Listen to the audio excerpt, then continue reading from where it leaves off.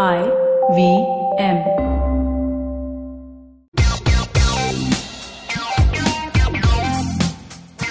Hello and welcome to another episode of Uncle Please Sit. My name is Tushar and with me as always is my co-host and host, Joel Pereira. Hi, I'm Joel Pereira. Wow, that was the most disappointing hi that I've ever seen. What happened? And the tradition continues. Yeah, we really need to sit and create a script, like a sort of like where we have lines. Yeah, because that seems to be the only way we can do this intro properly. Paromita, if you don't doing a correct intro, it's just not going to happen. I guess it's our tradition. I guess at this point. So Joel, how's things are good? Things are good. Things have not changed, which is good. You know what I'm saying? Makes sense. Yeah, so, nothing has changed since the last time we spoke, which was the last podcast that we recorded, and I take that as a good thing. I guess it makes sense in this time. So, today I'm very excited because we have a very special guest and someone whose CV is going to take a long time for us to sort of read through because there's a lot of stuff there. So, first of all, let me introduce our guest today, Paromita Vohra. Hi Paromita, how's it going? Hi. How are you guys? Hi Paromita, how's it going? Wait, but before we go forward, I need to sort of do the whole, I need to introduce you properly to all our guests. Because we don't often have such illustrious guests on our show. Most of the other times it's our contact list. So let me tell you this. Paromita Vohra is a documentary filmmaker who makes documentaries on urban life, culture and gender. Paromita is the founder of Paro Devi Pictures. They make pictures on, again, urban life, culture and gender. She's also the creative director of Agents of Ishq, a website that you should definitely check out because I've checked it out a bunch of times. It's a lot of fun.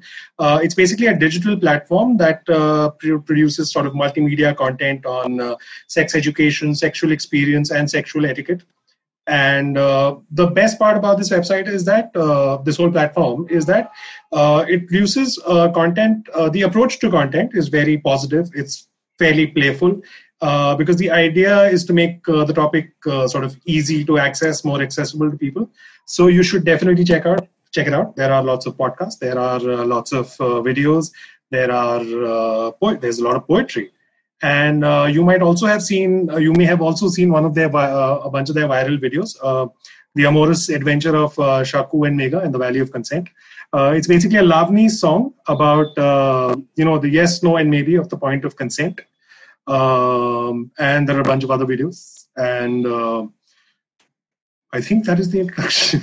I think Paromita, have we covered everything? Have we been fair? You haven't covered everything, but who wants to be completely covered anyway? Yeah. Well said. So how's it going, Paromita? Not bad. Well, actually, I feel like in the lockdown, I'm working even harder than I did before. But so how are you doing this with like no shoots happening and no like other stuff happening? So I guess, that is a limitation that we can't shoot videos, at least of the kind that we like to shoot. But for us, we are not dependent on... We're not a commercial site, so we don't have this thing like every week we got to produce a video, otherwise we'll faint out of irrelevance. I think what Agents of Ishq is kind of it's a hugely co-created space. And the audience that is in Agents of Ishq contributes their narratives to the site. So it's not only that we produce content, but it is that the followers, what people call user-generated content, but it's really like user-contributed narratives. So actually post-lockdown, we've been getting even more than ever before because people have a lot of time to think, a lot of time to reflect on their own intimate lives, and they also have the time and the desire to express that. So we've been getting a lot of poetry, a lot of erotic poetry, and we've been getting a lot of personal essays as well. So there's that, and we do have a lot of graphic content, not graphic in that sense, but graphical content, also graphic. Yeah. But because we're a multimedia site, we don't actually feel limited by having to produce any one thing. And I think social media is exciting because it allows you to have so many types of conversations with people. So recently we asked people on Instagram, if you had to sing a song to your naked body, what would it be? And so it becomes a way of building community. And it's not just about us generating content and audience passively consuming it. Yeah. It's playing together in a way. Nice. Like a positive silver. No, I'll tell you my favorite part. I've been following Agents of Ishq for years now on Twitter, because Twitter is my primary social media platform. And what I love the most about the site, outside of the articles and the poetry and everything, are the illustrations, the artwork, and the graphic creatives. I really like that's their entire style that you guys have adopted. Thank you. This kind of comic, not comic exactly, but you know what I'm saying? It's humorous. I don't know how. It's humorous. It's tongue-in-cheek and it's playful. Yeah, exactly. That is something I really like about this website. Yeah. I remember there was also that, I think, orgasm-related shairi, that there was some series. Masturbation shairi. Yeah. I remember like following it a lot because a lot of people are putting up lots of fun stuff. Yeah. Actually, it's a tradition at Agents of Ishq. Every year in the month of May, we do the masturbation shairi contest. And the prize is a coupon to be used on a sex toy website.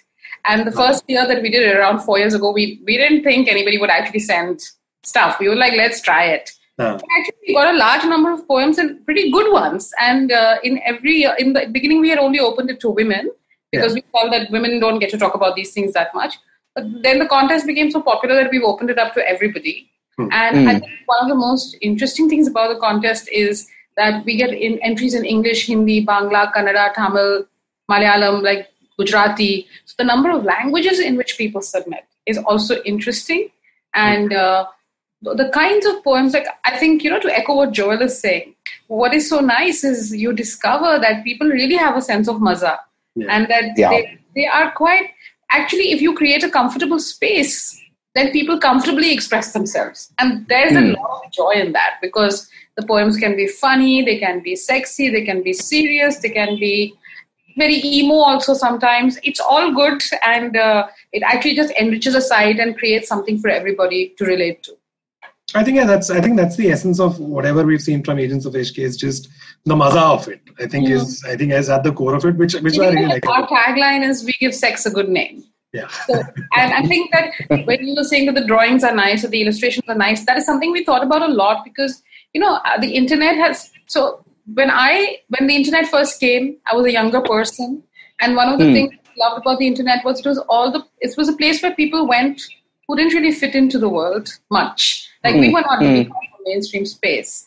And so to mirror that, the internet was full of kind of quirky, awesome, strangely creative spaces. Yeah. Now, the internet is corporate owned to a great extent. So while it still provides space for a lot of variety, or I would say for a lot of diversity, but not maybe that much variety. So you often get that feeling that everything's feeling the same. And we didn't want that to happen, because I think if you're talking about pleasure, it should be pleasurable. It should not feel like, hum school aa gaye, homework kar rahe hain type of feeling. No. So the idea, and because the websites all for the mobile phone, all of that technology doesn't really allow you to be very creative in the structure unless you spend like shitloads of money. So actually the idea of having a lot of handmade illustrations and working with a very wide pool of artists. We don't work only, we do a lot of stuff in-house, but we also work with a large group of freelancers. And we keep adding to that group. So it created a kind of warmth, and it created that tactile fun. It gave people something extra when you came in. So it was like eating a really good plate of safe puri, And that's how it should feel, I think. Yeah, it's perfect. So actually, this is a great segue into what we're going to be discussing today. Joel, share the topic of the day. Today, we are going to be talking about sex and sex education.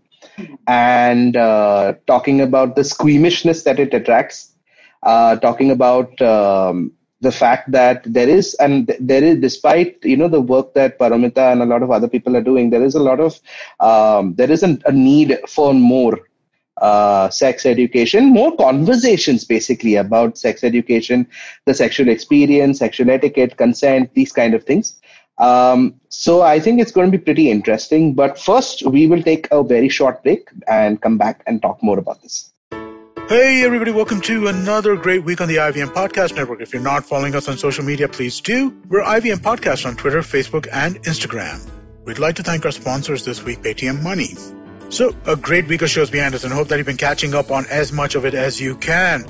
We had Abhishek Bachchan on Football Shitball. Yeah, let me say that again. Abhishek Bachchan was on Football Shitball. Did I mention Abhishek Bachchan was on Football Shitball? That was a fun episode. You should definitely check that out. Really, really deep conversation about cricket and things like that. We had Vikram Kochar on Cyrus Says, talking about the platforms and stuff like what's going on over there. On the note, Maruk had spoken to Sanjay Jha, which was again a really, really interesting conversation. On Edges and Sledges, the guys are having an interesting conversation about, well, you know, what are our favorite formats of cricket and things like that. So it's just really been a really, really awesome week on the network, and please do check things out. And with that, let's get you back to your show.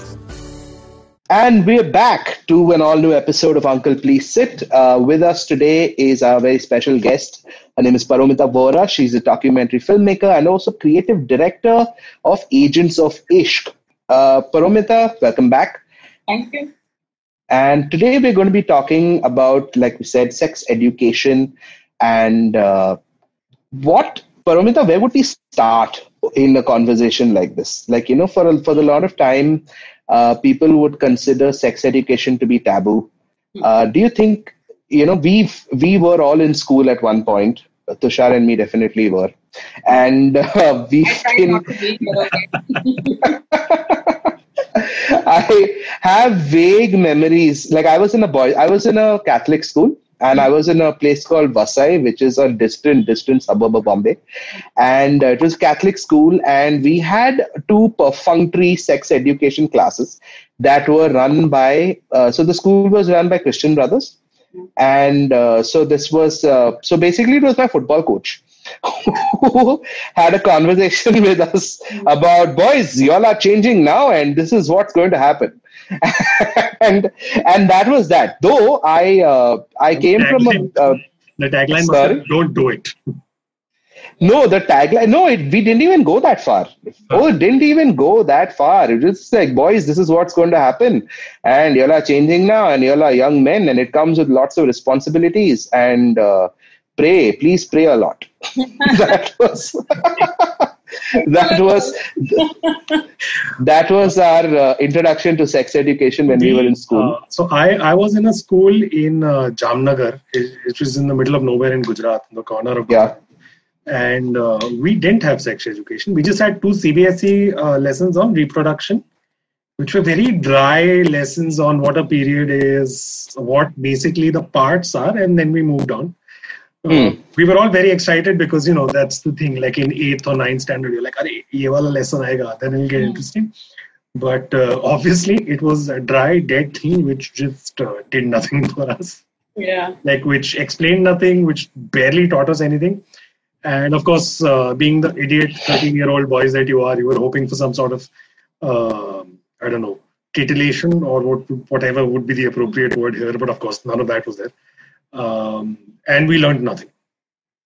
Well, I mean, you know, now that I think about it, when I was in class 9, I think we had something called the mumps inspection. I don't know if it still happens in school, but here's how it went. So basically, we were all lined up in the auditorium. The auditorium had a stage and had an ante room, like a green room. And in there was a nurse, and her job was basically to get us to drop trousers and bend over a desk and grab us from behind and basically examine our testicles basically for mumps. And she actually gave us a fair bit of information about stuff, because she was asking us questions like, do you have any questions about, like, you know, your body and whatever during the examination process. Okay, so I don't recall where this came from, but if I remember right, it was government mandated at that time. And I think that was the most sex education we had in our school. It's unique. I've never heard this, I must say, in all these years of doing this work. Well, but if you didn't have, I think you had more sex education than I had in school. That's for sure. Because all I faintly remember is we had male reproductive system and female reproductive system as lessons in biology. Yeah. And then we used to have, I was in Delhi in CBSE school, and we used to have something called health education, which maybe overlapped with some of this, but I have no memory of it. I do remember that I was quite a goody-goody kid, like I didn't get into trouble. But somehow or the other, in that one class that I might have been talking, or anyway, I got punished. And my punishment was, I don't know, maybe somebody else, maybe a boy got punished. But the punishment was that you had to sit next to the opposite sex while that lesson was going on. So that you would be so bothered and embarrassed that you would just keep quiet. Which kind of did happen. But all I can say is that I don't have any memory of any of that stuff. It seems so disconnected from anything that we were thinking or feeling. But my question to you guys is, so where did you learn about sex? Honestly, it was the internet. And like, I don't know, sometimes picking up a lot of wrong information from TV and movies and internet. Because I remember... especially like because I think the last 6 years of school were in this place called Jamnagar, as I mentioned. And this was literally in the middle of nowhere. And we also didn't have seniors. We were the second batch of that school. It was a new school. So we had just all sorts of horrible information. I remember just people didn't know, like some people thought that if you sleep naked with a woman, she becomes pregnant. Some people thought that if you... I distinctly remember this one thing where one of our seniors had come back from college and she was walking towards us and one of my friends is like, she's had sex. I'm like, wait, how? She's walking differently. Apparently, women's hips open up if they have sex. Oh, no kidding. And I'm just like, what? So so we had, I think all of it was, and I think the more accurate stuff eventually came via the internet and just talking to some smarter people. No, for me it was, I'm little older than Tushar, like 3 years older or so. So for me it was porn, basically. That was the introduction. And I was an athlete as well. I played football. So we traveled and you hung out with boys who were older than you and they filled your heads with all sorts of nonsense, which took years to get rid of. Like literally like years to get to, like, I guess that it conditions you, right? At that time when you're 15 and 16 and 17 years old. And it took years to get rid of these weird ideas, that have put into your head.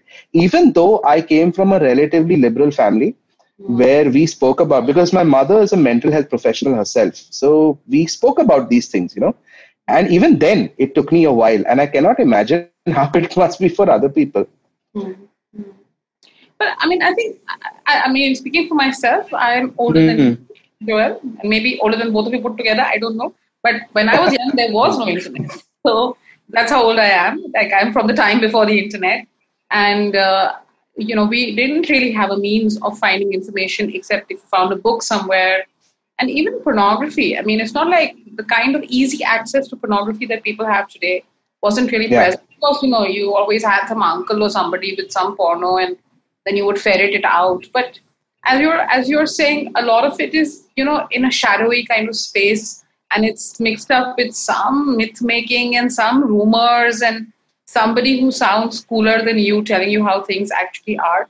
But in fact, it's also that I don't know, in my time when I was young as a teenager, I don't remember a lot of women talking about it to each other either. I think in an earlier time, there was this thing that people couldn't necessarily access porn easily. And of course, they spoke to each other about these things. There was so much curiosity.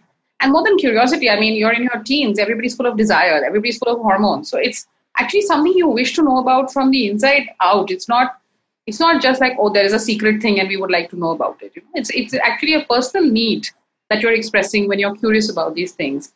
And but at the same time, I think that women, when I was a teen, didn't talk so openly about sex. They alluded to it. They spoke a little bit about it, just enough to seem cool, but not so much that you will be called fast or be slut-shamed for it. And that's, of course, I think a tightrope walk that women still do, but less than they did once upon a time. I mean, things are far different than that today. And certainly the internet has made access to information and even to pornography democratized. It's not that the information resides with somebody who has it and you have to believe them. But that said, until today, even when there is so much information out there, what we found while researching Agents of Ishq before we started it was that pornography and older friends or friends was the major source of information on sex until today for young people. And even in schools, I mean, there was an effort to introduce sex education as part of the syllabus at one point, but it was banned by the government in several states. It is there in some states, but not there in most states. So there is a kind of shadow space that sex education, sexual conversation, etc., continues to live in. And I think what you also said, Joel, that we need more conversations. Actually, it's not enough just to have information. The thing is that it's not a limited amount of information that you need one time. It's an unlimited area of experience, and there's a lot of diversity in it. Every human being is different. So really, unless there are many conversations, unless conversation is plentiful, and we are always getting a space to think about ourselves vis-a-vis those experiences. If we are seeing it in movies, not only porn films, but if we see movies, if we are reading poetry about it, if we are reading erotica, if there are conversations on television about sexual life, then it slowly becomes more normal, so to say. And we form our own relationship to it in an informed and also in a meaningful way, right? Something that will be meaningful for our own lives, not just something that was, it's like, we learn physics in school, but we don't always apply it to our everyday life. Like we know some concepts, but we're not living by those. So sex education needs to be it's a lifelong learning actually. It's not limited to school at all. But if we don't start it, how are we going to continue it? That becomes a question. And so I guess that at least a lot of people have this thought or belief that sex education is something that you just pick up along the way. It's like a life skill that you just learn, which cannot be further from the truth, considering that like anything else, it also needs to be taught to you, right? It's like you don't just as you don't learn how to drive a car or ride a bicycle or swim, which are also life skills. You cannot this is something that you can't just pick up, right? I think because it's also partially thought of as a frivolous thing, like a lot of times you'll hear from people, what is the need for sex education? Children should focus on studies and other important things in life and not, these frivolous things. So even our attitude towards it is fairly like, itna important nahi hai. Well, I think that the attitude to sex is determined by a lot of different things. And I would disagree that it's like learning to swim or riding a bicycle.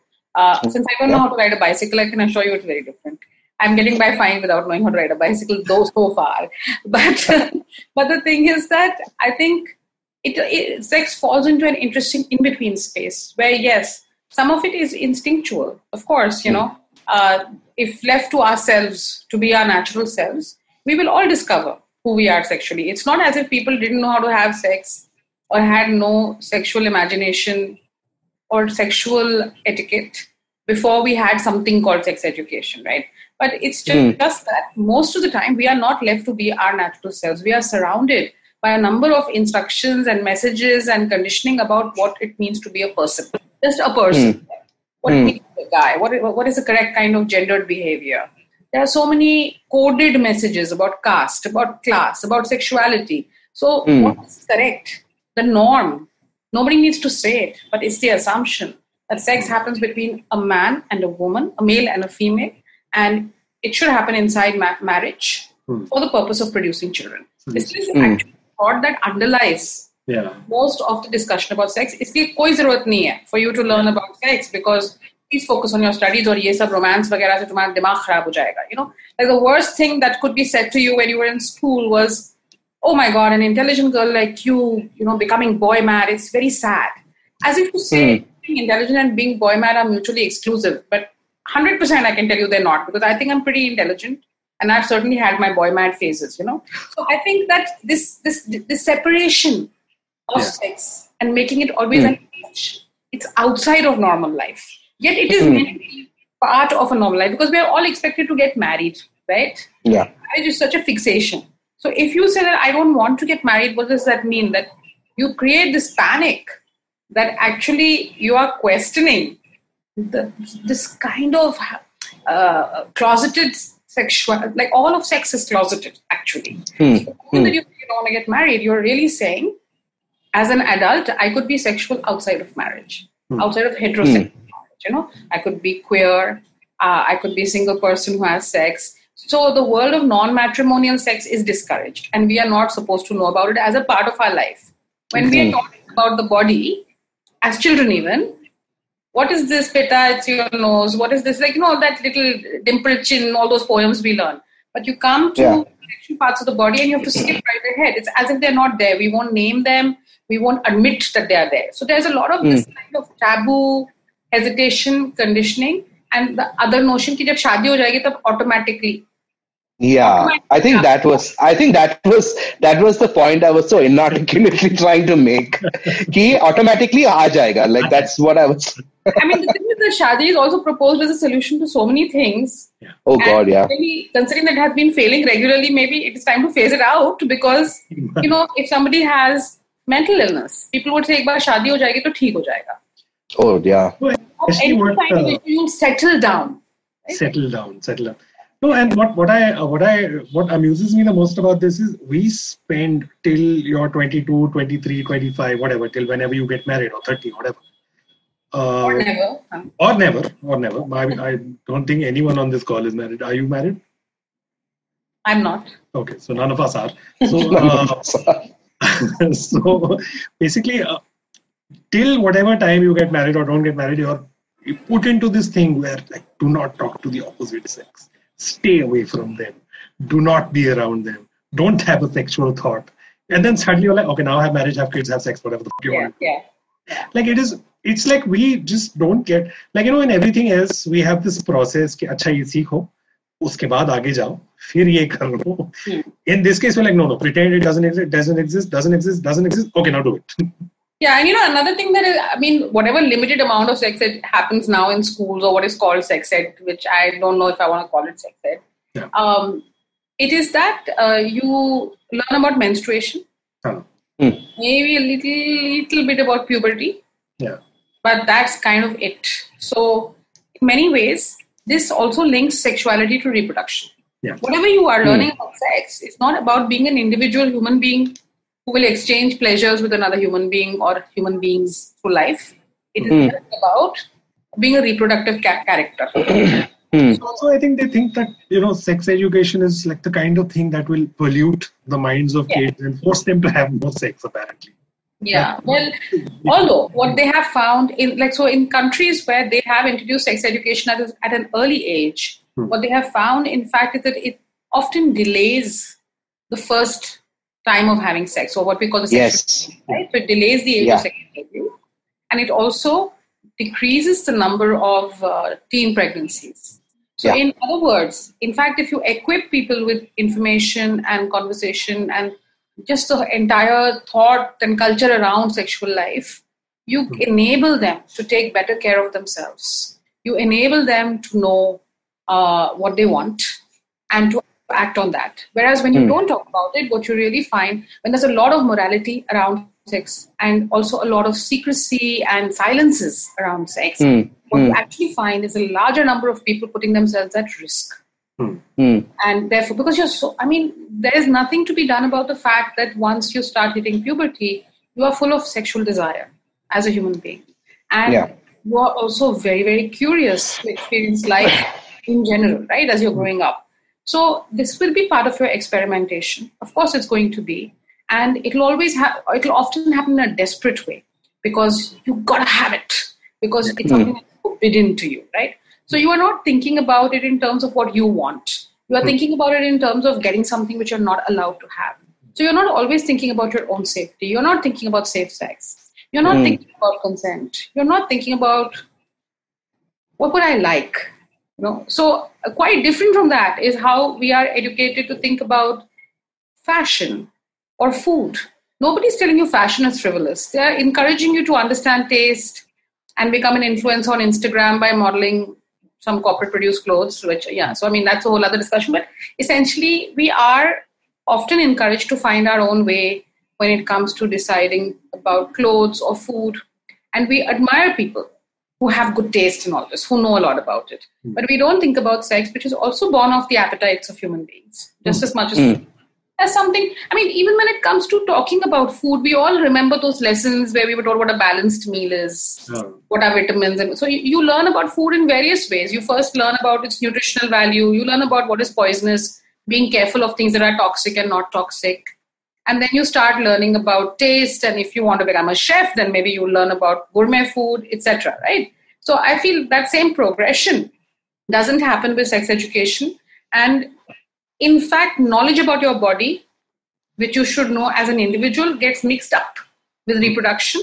And so it also creates more mess in our heads, which actually, I mean, it's great to hear that you guys unlearn some of it, but many people don't unlearn it till their dying day, actually. They just continue. I'll give you an example of this where, how, especially in the movies that you saw in the 90s and 80s and stuff like that, where it was always the guy wooing the girl, but always like he had to deceive her. Like he had to be like, thoda smart bano, thoda ye bano, thoda wo bano. And the ladki doesn't want it. She will only want it if you fasao her. Basically, that was the logic. Yeah. And, I was talking to a friend of mine and I was like, when we started, when all of us started dating, there was always this impression in our heads that we were doing something devious in the sense that the girl doesn't want it. But I am taking her on a date so that she sort of, gets into that whole mode in the sense it's like... So I can soften her up, basically. So I can soften it. And it's like, it took me a long time to go like, oh wait, I like her, she likes me. And this is a normal thing. It doesn't have to be... I think the really, the difficult part, there are so many difficult levels of this, right? Like this story that you tell, that we think that all intimate interaction is about deception. Yeah. It is all about puslawing each other. Yeah. You have to coerce and convince and somehow puslaw a girl into having sex because she can never ever want it. Yeah. And boys, of course, have nothing else on their minds. Like one of the biggest things you'll find across India, and maybe English-speaking people have learned to disguise it with a whole lot of woke language, but you scratch the surface and you'll find those things there too. People saying, oh, girls, they only care about boys with money. Boys, they only care about one thing, Now, the thing is, that is a training that is given to us. That's why I'm saying that sex cannot be thought of independently without also thinking about gender, without also thinking about class, caste, and mental health, culture that is outside us, what we think is entertaining, what we think is enjoyable, like even things that we find enjoyable, all of these things. That's why sex is a very interesting kind of area of study because it's all of life, and yet it is something it is something different. And yet it is intertwined with all of these things. So it's very difficult to make one absolute statement about what one should do. But the idea that you have to somehow coerce, convince, and puslaw a woman into having sex with you, it's at the root of so much violence. On the one hand, the impossibility of understanding consent. When again and again we say, why aren't boys getting consent? And when we come up with slogans like yes means yes and no means no, we all know in our hearts that's very insufficient. Yeah. We all know that it's not that simple, and actually sexual interaction is very complex. So how do we create an ability in ourselves to hear what is not exactly said but is conveyed and respect the unspoken between each other, right? For that you do need an education in sexual life. And the first position of education, other than the body and understanding all of the things to do with the body, but when it comes to people, psychology, behavior, the first thing you have to acknowledge is every being has different desires. Everybody is a desiring being of some kind, but desire does not mean the same thing for everybody. If that's your first position, and you think that, of course, women have desires, you will try to understand their desires, right? But in fact, we live in a world where we are told only men have sexual desires, and all the depiction of desire is supposed to be something, even that I would question. I mean, I would really like to understand from at least straight men whether the desires that they see depicted on screen are really the desires they have, Sometimes pornography allows for a variety of desires to be depicted because it's something people deeply want. But our notion of masculine sexuality is also based on a stereotype that all men want to have sex all the time as much as they can. There are many men like that, and there are many men who don't want to, right? So actually it doesn't accommodate the full range. So even women are taught to think, oh, you can always make a man have sex with you. If you make a man have sex with you, then you can get him to do whatever you want to do. This is a horribly unkind way to think about each other. So it doesn't really lead either to a good sex life or to actually good relationships between people, right? If we are always playing this game with each other. So actually one of the reasons Agents of Ishq is called Ishq is because Ishq is a word that combines sex, love, desire, passion. It's not one or the other. It's all of these things together. And we have to learn about all of these together because it's the basis of relationships, all relationality. Well, I think it's also because we split sex and love into very separate things all the time, right? Yes. Yeah. So this binary of love and sex, the other interesting thing that we found when we were researching Agents of Ishq, and which I do think that one of the ways in which we learn about these things is also by doing them, right? I mean, a lot of what we learn about love and sex is by having a love and sex life.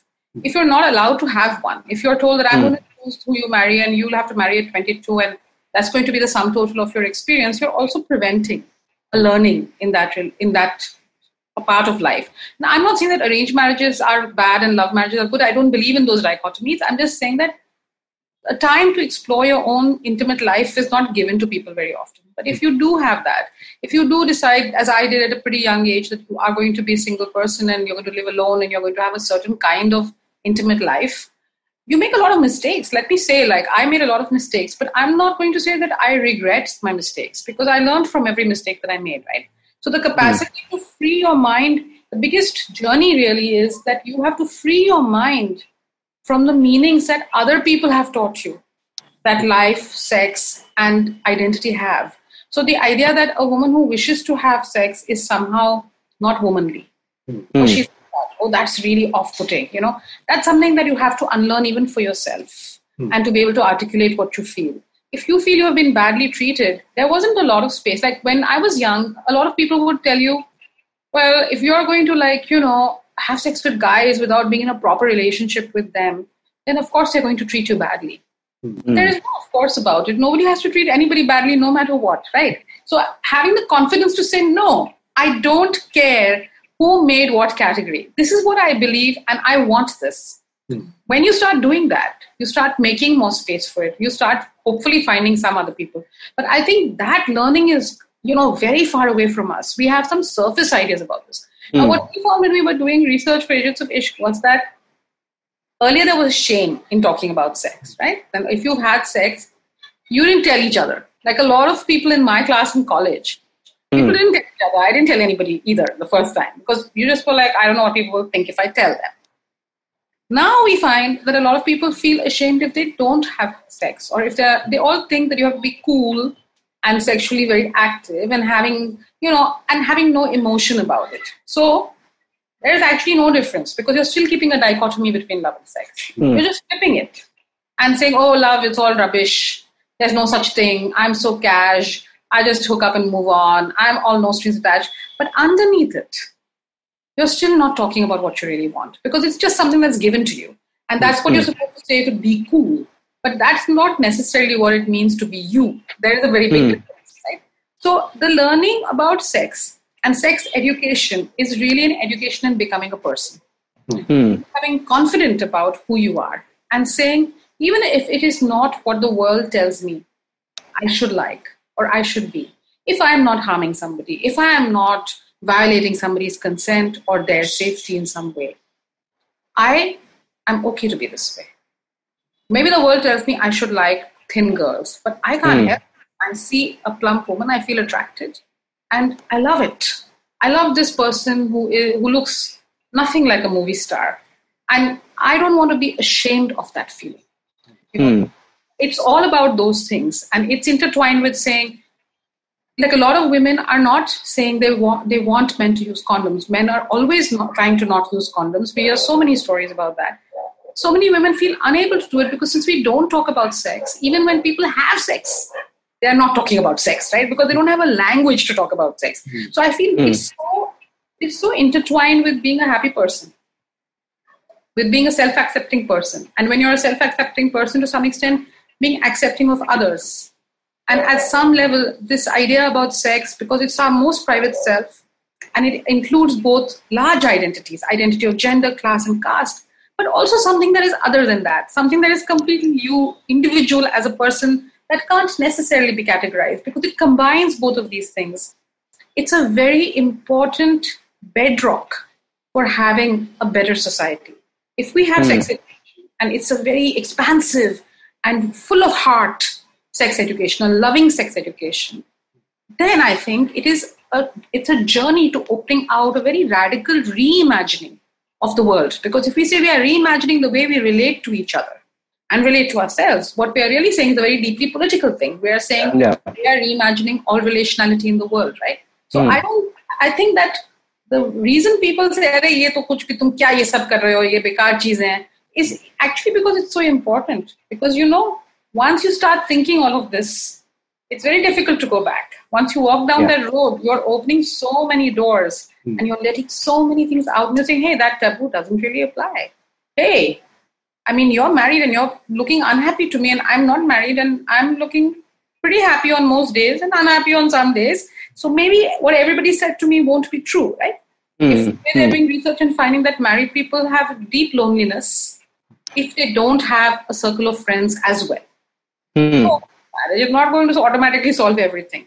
So once you start questioning, the questions are endless. So I think that's also why people want to keep it. It is so essential to humanness that people like to control it, because when they control it, they can control other people and they can control all of society and have power over each other. See, I think, Paromita, that when I was reading about this topic, one of the major pushback I see from a lot of, say, parents, right, about is what is appropriate and what is not. Is this the right age? What is the right age? What are your thoughts on that? Like, on the one hand, I've, said a lot of people say you have to have these conversations with children. And at the other time, you have so much pushback from their own guardians. How do you deal with that? Well, I think first position should be to deal with it with empathy. Because you must remember that parents didn't have sex education. So they're not equipped with the language to talk about it. Second thing which I love to say to young people who complain about their parents is, shall we discuss your parents' sex life? And everybody like, no, I don't. So the thing is, difficulty in accepting on both sides, right? So I think it's I just do that for fun, to remind people that you may think you're very cool, but you're not all that cool. So let's be a little bit more sympathetic to the situation. And I would say that, things like Agents of Ishq or Enfold India, there are so many ARAM, there are other organizations working on this. One of the things that people are trying to do is to equip parents with that information and language. It is about reaching young people, but it's also about interacting with grown-ups, because grown-ups also need sex education. We all need it. None of us had it. So we are all trying to get it in some way or the other. And there are, sex educators have developed a language to help parents with this. So if parents are thinking about it, I would say congratulations, as opposed to parents who just don't want to go there, right? So if they're thinking about it, there is this concept called age-appropriate education that you don't because it's so terrorizing. If you say to me that I should have told my 5-year-old niece about everything that happens during sex, even I will get terrorized, And I've also had some very non-politically correct thoughts when, as my niece, who I'm very close to, is growing older, I'm like, I'm going to shut down Agents of Ishq because I don't know if I can live up to my own politics right now. You do feel all of those feelings. You feel scared that you won't be able to protect the child you love as they grow up from rejection, from unfairness, from unkindness, so many other things. So I think another thing that many sex educators will tell parents is that it is not helpful. A big orthodoxy that has taken root is parents are okay with kids learning about sex and sex education only if you tell them it will help to protect them from sexual abuse. So this is a very prohibitive approach, and it has resulted in a very fashionable concept of good touch and bad touch, which unfortunately is popularized on national television, and so everybody thinks it's a good thing. And you see the language of good touch and bad touch used everywhere. But many sex educators will tell you this is not a helpful thing to teach your child. So one thing is, age-appropriate education can be thought about in the same way as all other education.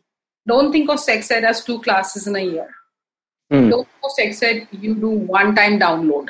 It has to be a thread that runs through the whole of formal education. It could start with just knowing parts of your body. As the child grows older, you can teach them concepts like privacy. And there are some really good videos which we've made on Agents of Ishq with sex educators and doctors, which tell exactly how you can play these games to name parts of your body, but don't give euphemisms for sexual parts of the body. Call the sexual part of the body by its name so that people become relaxed about it. As kids grow older, they would be told about attraction, they would be told about menstruation. So as a child's body and mind develop, you tell them bit by bit, you break sex education down over a long period of time. That said, there is a really good essay by a sex educator, which we published on Agents of Ishq, which proposes not talking about good touch and bad touch because it further stigmatizes sex. And, a young child is not always in a position to prevent. Just because you taught a kid about good touch and bad touch doesn't mean the kid is in a position to prevent something happening to them.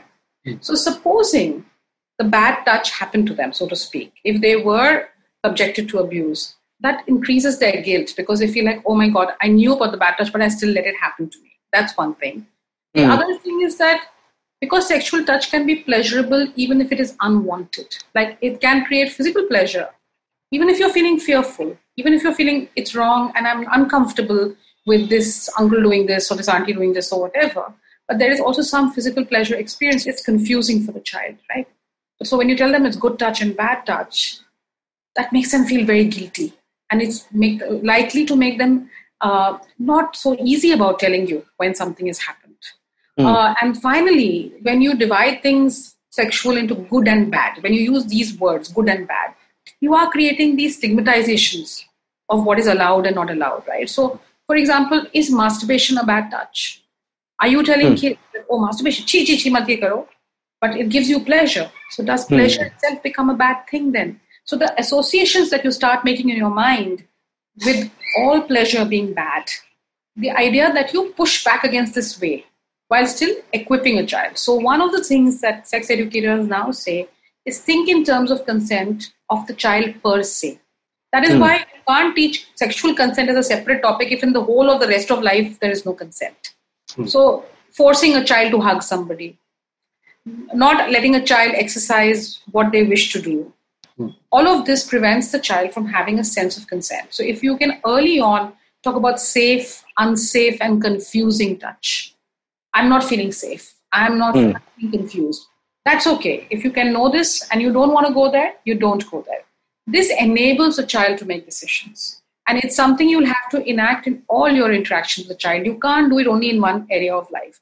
So that is something parents have to learn. It is about the very way in which you bring up a child that you have to incorporate these things, right?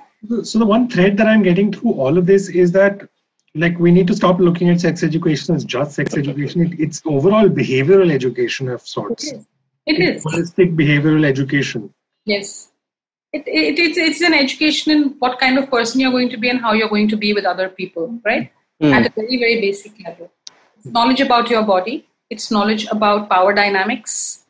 It's knowledge about good behavior with others. It's knowledge about your safety, your own desires. There is a phrase that is used, pleasure positive education. People talk about that. There are different ways people describe conversations about sex. One phrase you might hear sometimes is sex positive.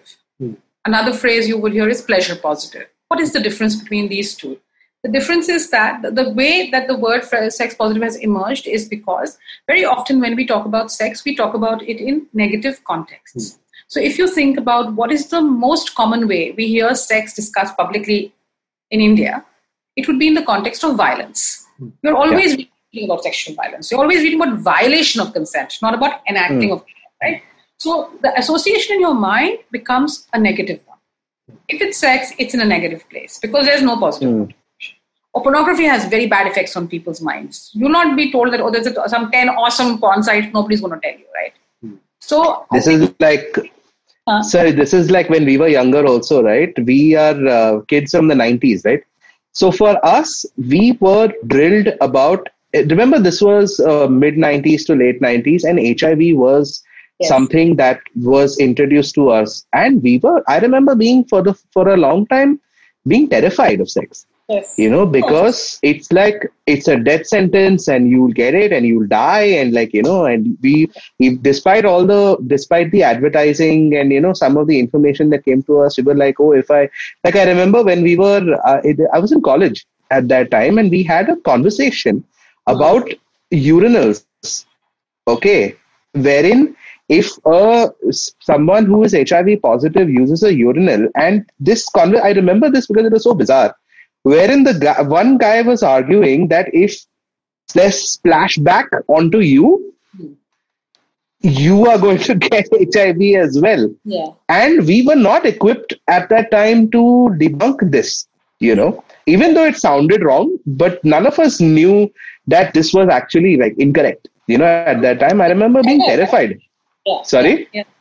Because there is terror. The word you're using, terrified. Like we were always so were we when we were young. Because HIV actually started to get into public discussion in the mid to late 80s. And by the mid 90s, it was in full flow, right? So we were all terrified.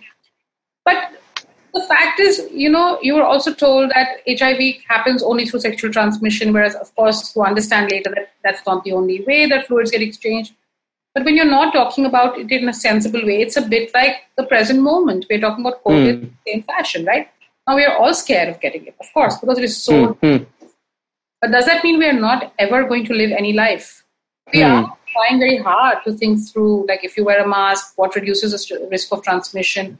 So living with something. Today, the word positive is always used in relationship to COVID. So-and-so was positive. Yeah. Once a word you used in relationship to HIV, right? So in a sense, we all confront today what people confront with HIV. And another thing that was done, when we talked about HIV, who got stigmatized through it? Gay people? Or is gay people's disease? Sex workers? Or they spread HIV? Right? So it was also used in a way to tell you that, look at this dark world of forbidden sexuality. This is what is going to happen to you if you go there. It's what Pulp Fiction does. Oh, she was a beautiful girl, but she got misled by so many boys, and then she was asking for trouble, and she came to a bad end. So Pulp Fiction is always a morality tale of this kind, where on the one, you get to taste the forbidden pleasures of talking about sex, but then you're given a little lecture at the end. Aise karoge na beta, to phir kuch na kuch to zarur tumhe hoga. So that's sex negativity in a word, and that's the main conversation we have about sex. The bad effects of sex is the maximum amount of information. So when we say sex positive, we are saying a conversation in which sex itself, even while talking about things that could happen to you that are not nice, sex itself is not stigmatized. Sex is seen as a positive thing. So yes, a lot of sex education which emphasizes pleasure, which talks about sex in a good way, is called sex positive education. But pleasure positive or pleasure-based sex education, I think, is a little bit different, because what is also is telling you, learn what you like. If you know what you like, it is easier for you to say what you don't like. Therefore, an education in pleasure is very important, because you can say, I like this, I don't like that. So to go back to the conversation on consent, if you believe as a woman that, of course, you have desires, you can say yes, you can say no, you can say maybe, let's wait and see what happens, all of that. If you feel that about yourself, you will be able to express this better, and other people will also be accepting of it for you. So when it comes to children, if you encourage them to think about things that they like, that they are comfortable with, they can identify what they don't like. If you all the time tell them that there's a boogeyman out there, everything is bad, how is it possible for them to live? One day they're going to do so that good touch, bad touch, you teach small kids. But that confusion remains with us till very late in life. And I mean, you're guys and you talk to guys, so you know that straight Indian men are consumed by sexual guilt morning to night. All the time they're feeling sexually guilty, and all the time they are making these dichotomies that this is the girl you marry and this is the girl you don't take seriously. And what are they doing in that process? They're not taking themselves seriously. So there's a lot of self-hate that emerges. So I think that confusion about sex is a bad thing. Having sexual desire means I'm a bad person. I feel guilty when I masturbate. I feel guilty because I had sex. It's a violence to yourself. It's a violence to other people. So even when you're not in a context of sexual abuse, this guilty idea of sex makes you be an abusive person to yourself and others. But Paromita, a lot of it is cultural, right? Like these are things, this is like what is called cultural conditioning, I believe. This idea, like for instance, I identify as Catholic. And when we were kids, right, it was not from my own parents, but the implication was always that if you masturbate, you will go blind. That was a big one. Yeah, you get your hair on your palms. We see hair on your palms. masturbation obsession though I have seen everywhere. Even I went to some Baba who was like, "Beta tum ye karte ho na, isse to tumhara dimag bhang ho jayega, kya ho jayega?" I'm like, "Arey." Yeah. No, and it's a cultural thing. So how do you push back against something that is so pervasive or so that carries so much weight or authority, which is our culture? I think when things are culturally transmitted to us, it's useless to tell people it's a very bad thing. You see what happens now, what we see around us is there's like a woke cultural police, and they're continuously scolding everybody and saying, oh, this is very culturally backward and this item number is bad. And that is not the way to change. So that is 100%. Because of some, one time somebody approached us to do a collaboration and said that, oh, we want to do a thing about how item numbers are not good. I'm like, guys, if you're going to go and dance to item numbers at a party, meaning raat ko you are dancing to the item number and din mein you are giving lecture on internet about how this is very bad and objectifying, then what does this mean, And I think the real, and what you're doing is you're making people feel guilty for enjoying the songs, right? The problem is that you'll have very misogynistic lyrics on this most amazing beat. You'll enjoy it. You'll be like, I know you have a guilty pleasure, I shouldn't enjoy it. So the thing is, creating an atmosphere of censoriousness is no different from people telling you that if you masturbate too much, then you'll go blind and your brain will start leaking out of your ears or whatever else people tell us. So I think that the only way to combat it is by creating another culture. That is why Agents of Ishq, people get confused. Like, is it a sex education site or is it something else? It is everything. It's not categorizable because this is not a categorizable part of life, and just one thing is not enough, right? And I don't have such small ambitions in life that I'll just make 3 things. Since I don't want to be an influencer, I'm free to be as uncategorizable as I want, right? So how do you combat the whole thing about masturbation? Well, I think one very big way is humor. When the first thing that we made about masturbation tackled exactly what you're talking about, masturbation myths. And we made these really funny videos using, when there used to be ads in cinema halls when you went in, which were like these slides. It would just be a slide and then there would be a voiceover. Like, it was totally, the movie itself would be very advanced technically, but you still had this 1970s ka technology in the ad, Blaze advertising karke they used to become. So we used I remember that. ads, like Gabbar Singh holding the glucose packet and then some voiceover. So we took a lot of this kind of popular cultural material and we made little videos using all these different voices and languages and accents, like, Uri Baba, I will not masturbate, so this sort of thing. And I am very worried my penis will become bent and crooked. And then, so it would be done in such an enjoyable and sweetly funny fashion that, because what is the importance of creating enjoyment? It helps us to not be put on the spot. When we all laugh at something together and we are discussing the film, we become relaxed and we have the conversation, right? Takes the heat away from talking about these very contentious, and your fear of talking about it and being othered in some way is just like slightly diffused when somebody makes something enjoyable. The other thing we did, first we did these masturbation myths, and we also said that everybody doesn't have to masturbate. If you don't masturbate because you think it's sinful, that's a problem. But if you don't masturbate because you don't feel like it, it's absolutely okay. Don't feel pressure to do it, right? Then we did the masturbation shairi contest. So we called it write a poem, a love poem to self-love. It was called shairi because shairi is always about, tumhari zulfe, tumhari ada, whatever. Yeah. It's a love poem. So it encouraged you to have a good feeling about masturbation. One of the things I genuinely feel like, even when you say you're Catholic, right? I made a film called Sandra, which is about Sandra from Bandra. I saw that. In fact, a friend of mine was in it. Yeah. Who? Rachel Lopez. Of course. Both of us. She was, yeah. Yeah, we both know her. We both know her pretty well. Yeah. So the thing is that Catholic girls were supposed to be the girls who go out dancing, who have boyfriends, and, where Sandra is this racy figure. But the thing is, for me, growing up, that's what I wanted to be. I wanted to be like that. So I don't care if the world thinks it's a bad thing. I think it's a great thing. So when I movie, I'm not going to give a lecture to people and say that, look, it's very wrong that you think that way. I really don't care what you think. I'm going to make this movie. So it gives other people a very liberated space in which to think differently. You just don't take that myth too much into account. So when we did the masturbation shairi contest, that is a bit of what we did. Then we started asking people things like, what's your favorite euphemism for masturbation? what did we find? All the euphemisms for masturbation are about male masturbation. So then we said, like, one sex educator that we met during our research, she told us that, yes, we have separate classes with boys and girls, and we tell the boys about masturbation. So I said, you tell the girls. And she's like, yes. So I'm like, okay, that means they don't tell girls about masturbation, right? So we did this very super hit post of ours. We did the female masturbation survey, and we asked all these women questions about masturbation. What's your favorite thing to masturbate with?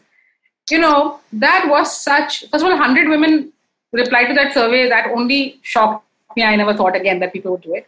And what was really amazing about it, the kind of sweet story. So we asked people, what's your funniest story about masturbation? One person wrote a story about how she ate tandoori chicken, didn't wash her hands properly afterwards, masturbated, and there was a lot of burning that happened as a result. Right. The other story, which became really popular, was, and also created a lot of urban legend, was these people who talked about how they used to use the old Nokia phone as a vibrator. Okay. So from a lot of people, that became so popular, that factoid, that we ended up on the Comedy Central Snapchat because of it. And all my colleagues were so excited. But there was so much Chinese whisper that happened as the information was transferred that finally there was an article that said, whatever, some 17% of Indian women use the Nokia 3300 or whatever. I'm like, it's only 17% of the women who took the survey, guys. Please come. I'm like, any minute now, if the Nokia 3300 comes back, we are the ones to blame for it. So that tagline will suddenly change now. Yeah. So I think like what all of these things do, to answer your question about how does one counter myths, is it creates a counter myth. It creates a counter culture. And it's like, oh, we have all these funny things. So when somebody says tandoori chicken, now, some English person or Icelandic person or American person is not going to have this tandoori chicken story. It becomes so relatable. Correct. When you talk about the Nokia 3300, it is people like you. One of the things that has also been happening is that all our information about sexuality is coming from American or European sources. We don't actually have Indian stuff with Indian people in it, with Indian reference points. So that creating the words that we use for the genitals are all galis. So to create a new language where the words for your genitals, where the words for masturbation, where the words for fucking, all of these things are beautiful and sweet and poetic and enjoyable and naughty in a way that's not disrespectful to each other, right? That is actually the enterprise of a cultural sexual education, which is very different from the sex education that is in school. School can't do all of this. Yes, School can tell you age-appropriate things which are about your body, which are about acts of sex. But beyond a point, culture also is, if you say culture gives us certain notions and conditions us, then anybody who cares to change this cannot do it by scolding other people. You can only do it by creating a counterculture that people want to belong to. If we think about how we changed and how we didn't become like everybody else we knew, it's because we saw something we loved. We heard a song, we watched a movie, we read a book, and it was like, I like this thing. I don't know why I like it, but I like it. I want more of it. I want more of it. What does it tell you? You followed your pleasure. Your pleasure took you to yourself. You got to know yourself better. You did something different. You met other people like yourself, and the world changed. The world has changed. That's exactly how the world changes. So I think, yes, cultural education. And the third thing is conversations. Social media has enabled that to have numerous conversations about sex. They should be inclusive. The difficulty of only relying on sexual education as per manuals and as in books is it's in danger of becoming normative. So it should be seen as fundamental, basic knowledge. But conversations keep it multiple and plural.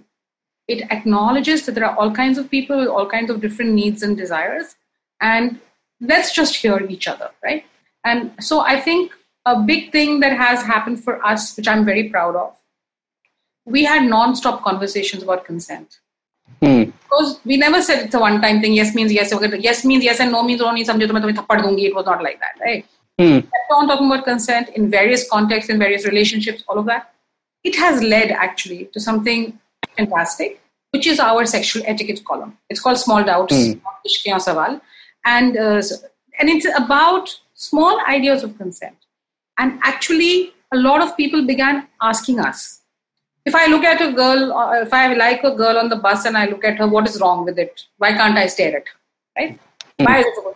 So explaining that, well, there's nothing wrong with liking a girl, and maybe quickly looking away is okay, but you can't do it in a way that makes her uncomfortable. You can't, because that is, nobody's saying you shouldn't feel desire, but your desire should not be at the cost of somebody else's comfort. So it makes it all so much easier when you put it in the frame of etiquette, good manners with each other. It is so actionable. So I feel conversations enable action in a way.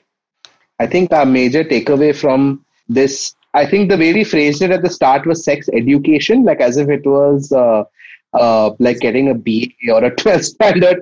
But I guess my takeaway, at least from this, is that it's a continuous process, because you keep learning. I keep learning. Thanks to the internet, at least I keep learning new things every day. Sure. What you were saying earlier about the culture police and the wokeness, etc., etc. I will disagree with you a little bit over there, because I learned a lot. It's academic, I agree, and a lot of it, comes from a gender studies class or a gender studies textbook or a sociology textbook. But even if you'd ask me, I would consider myself relatively aware, relatively well-read. And if you asked me 10 years ago to define what consent is, I would not perhaps give you a satisfactory answer. Sure. But I have learned this from the internet and learned this from these conversations. And I guess my sexual education also continues, on a day-to-day basis, I guess for all of us, right? I mean, we keep having these conversations. Absolutely. I mean, I think I should preface, I've already said it, so I should modify what I said with saying that, I wouldn't want to police any speech. So even woke speech, I'm not going to say that don't do it, but I'm saying that it's one of many ways to respond to something, right? And critique is important, but critique should just take some care not to become sex negative or to become so negative that we don't see a way out. And I think what you say about consent is true. I think without Me Too, without conversation about consent, it would have been very difficult out there. Many of us would not learn. I think most interesting thing about Me Too in India was that many stories which emerged were not necessarily about sexual harassment in the workplace. They were about bad sexual encounters. Yes. And it was so important to talk about it openly, because the woman who speaks about any sexual violence is considered a bad woman. Yeah, culturally, tumhara naam badnaam ho jayega if you talk about being raped or harassed. The fact that you are speaking about sex, you're saying I had sex with this person and this is what this person did and I was not okay with it. I think for a lot of guys, it was uncomfortable but important, because they knew it was happening, but they could pretend to just, it's their private matter. And now we understood that it's part of a pattern. It's not random. Yeah. So that is why the term for what you're saying, actually, there is a phrase for this kind of thing. It's called comprehensive sexuality education. That is actually a comprehensive education that goes on for life. That goes on for it goes on for life, because I'm pretty sure, and I think we're all old enough to know this now, that what we believe as true or acceptable today is probably going to change massively in the next 10 years or 15 years. We're going to see things very differently in the future. But this is a good primer, I think. This is a good place to start. Yeah, absolutely. Yeah. That's so we'll our goal when we sort of do any of these topics. Our goal is basically just be a good enough primer so that people can sort of go and explore on their own. And I think this one's also been one of those rare podcasts that we've done where we've come from where we started and where we ended up is very different, because generally we do a podcast like, hame general idea hai is cheez ka. Even the conclusion we reach, we'll know. But here, I think where you've sort of taken this conversation has gone into so many different dimensions that we didn't think of. And honestly, that's awesome. And I mean, I also want to ask you guys something, which is, I am curious about, since you're both not married, and meaning I'm not asking you your orientations, but when you think about your intimate life, I won't use only the word sexual, what are the difficulties you all face? What are the questions you feel are unresolved for you all as grown-ups? You want to go first? Should I go first? I guess for me, it was, like I said earlier, conditioning. These ideas that you have about what is desirable or what is like, okay, I'm going to say something now. Tushar, also brace yourself. Like this concept of sexy lingerie, okay, does nothing for me. It makes no difference in in any kind of sexual encounter that I've been in. What my partner is wearing right before she takes it off makes no difference to me. But so yeah, you've been told, right, culturally, within movies or in whatever, that a person wearing lace or these kind of garments are supposed to arouse passion or desire or whatever, but they don't do anything for me. And that took me some time to figure that out. Like something as basic as that. I think the problem or difficulties that I would face as a person was unlearning a lot of stuff that you thought was true, that you believed because it came to you from reliable sources, or you reached a conclusion based on your own experiences, however messed up or garbled they were. And I think, yeah, unlearning all of that stuff was the most difficult part of my journey, I think. Yeah, for me, I think it was the thing that I mentioned about the Behlana Fuslana part of it, where I think I was maybe at least 24, 25 until I got to a point where I'm like, wait, no, I'm on this date because I want to be here and she also wants to be here. It's not like, and because forget even the Behlana Fuslana, even there's this subtle messaging, present your best self and your thing. And so you're always like, wait, I am, and you're always confused. Am I faking what I am right now in front of this person? Or wait, is this a normal version of me? And there are multiple versions of me that are there. So it's that thing, I think, that at least for me took a fair amount of time to sort of get over and just be like, okay, this is who I am, and I'm here I'm meeting this person or with this person because I want to be and they want to be there. So, but yeah, so it took a lot of unlearning because it was very hard to get let go of. Because that's also the way you approach pursuing someone, right? That's also the way you then pursued someone. We're like, oh, let me give them this impression of myself. Let them think I'm like this or whatever that I think they will like about me. Yeah. So that took a lot of time. I think that both the stories are actually very beautiful, right? And I think also it's not common what both of you are saying. I don't think that it's something that we commonly see in everybody. And one gynecologist that we interviewed in one of our videos, she said this very heartbreaking thing about how sometimes there are people who come to her, they've been married for 20 years or more, and they've never known sexual pleasure. Wow. And that is really, it is heartbreaking, right? Like one thing to find is a lot of people that we speak to don't have, when you say this thing about lingerie does nothing for me, you will be made to feel like, oh, you're such an unsophisticated fellow. The problem is you. Actually, you're supposed to be like this, right? So I feel like but if people could accept that, yeah, lingerie is something that, like many other things that we are told, it may also be something that women like to wear for themselves.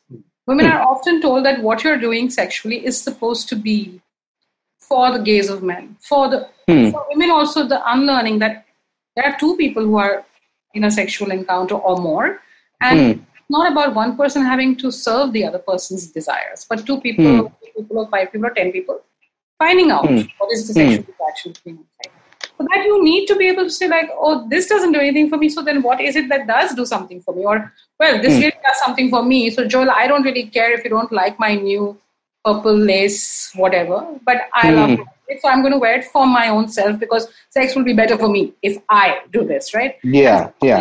Reaching that place where you can say that, look, it's not an exam. I'm not pursuing the person to score, which is, so I don't have to outwit them. I think I feel that, in fact, both of these things that you guys have talked about, these are the biggest challenges. One, being able to accept your desires as perfectly valid sexual desires, even if it's not what the norm tells you. 2, stop thinking about human interactions as a competition. as a conquest and a pursuit, and start thinking about it as something mutual that is enjoyable for both people, and where each of us can also be vulnerable. I mean, it's a terrible pressure if guys are never supposed to be vulnerable and women are never supposed to be strong, because it doesn't work like that. And I think that it's great that you all could reach that. It also shows that if you allow yourself to follow your own heart, you do reach somewhere good, actually, which is what we are being controlled from doing, right? Like we are told, like, quell your own desires because it'll take you someplace bad. In fact, what you guys have told me is, let your desires be, and you end up somewhere pretty good.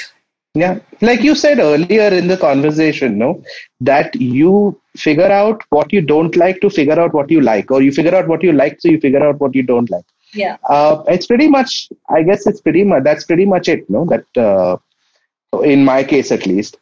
One thing about especially the conquest thing that you spoke about, Tushar, that for me, one of the most memorable interactions I had with a group of young men in a workshop, and I asked them, what is the most difficult thing about dating nowadays?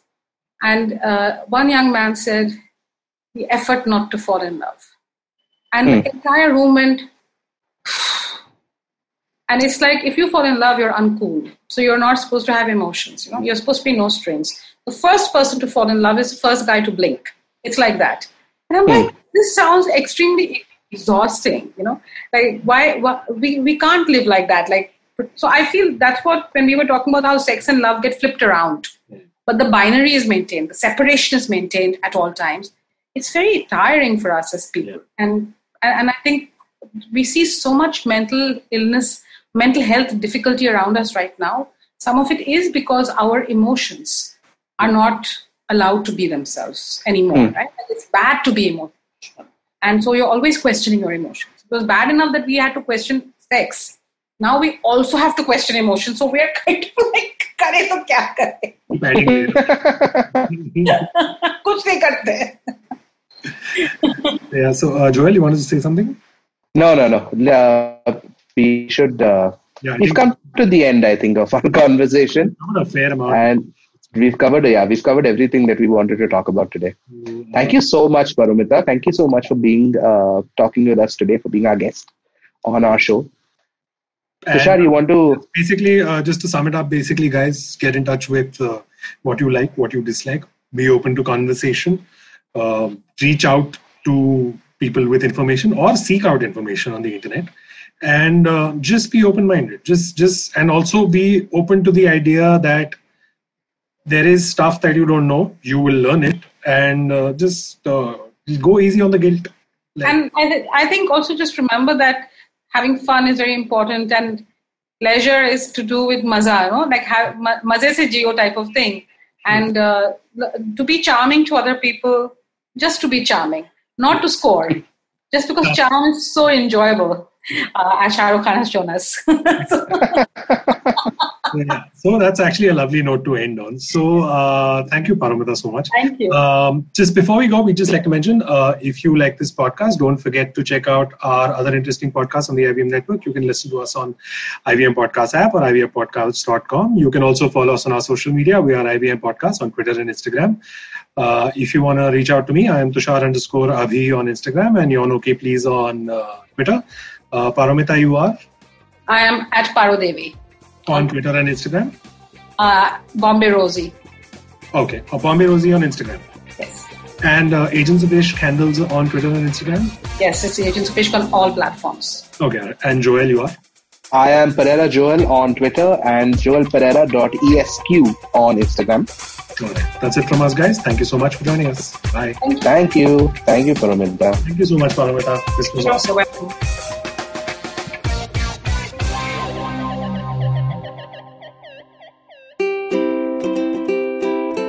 How many times have you motivated yourself to improve your sleep, or lose weight, or be more productive?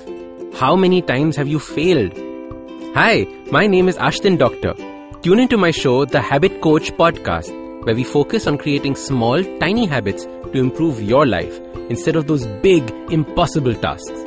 So make listening to me a habit every Monday, Wednesday and Friday on the IVM Podcast app, or ivmpodcast.com or on your favorite podcasting app.